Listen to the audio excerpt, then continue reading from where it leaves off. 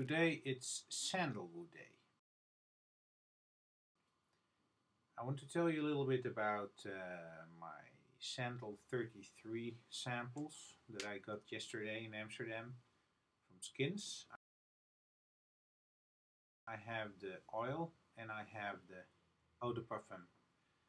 Santal 33 is a fragrance made of Australian sandalwood and cedar, and it has 33 ingredients.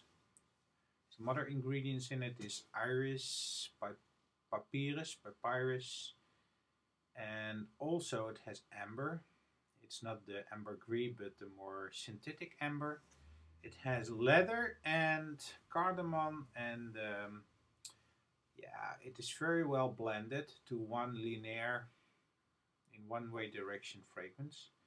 It opens, yeah, the way it ends. And after 30 minutes I think it's the most beautiful, and then it stays like that for 3 hours, and then it gets a little bit synthetic because of I don't know, I think there's polysantal in it that makes it a little bit dry. It opens very nice crispy, you know, it's this dry sandalwood but also some crispy wet thing in the air that I like very much, and at the end it is kind of a little bit slightly synthetic, but it's not disturbing. Doesn't matter, it's beautiful. And yeah, that's what I think. That's what I get from it. I have to be honest that, you know, sandalwood is a little bit difficult fragrance because you can think of a campfire and cowboys and horses, like what they do with this one, how they present it. But you can also think about, yeah, India and temples and incense and holy things and spiritual moments, and other people think about going to a wedding and wearing a suit for dinner, you know. So sandalwood can be worn in all kind of different situations. And you have the Indian sandalwood that's mixed with rosewood a lot. But you also have this Australian, more dry medical sandalwood. That's what this is. And I was a little bit disappointed about after 3 hours that it got a little bit bitter note, and I got some light, slightly synthetic thing. But then I was reading that it was kind of a little bit bitter, this Australian sandal, but it's beautiful. And when you combine this a little bit with some incense sticks, or even I mixed it, strangely enough, with a little bit fruity, floral Bois de Ile from Chanel. It's exclusive. When you combine them together, the oil and the eau de parfum, yeah, you get something really beautiful. And you know, I have to say that it's not cheap. It's more expensive than the Chanel exclusives. And but though it's worth trying.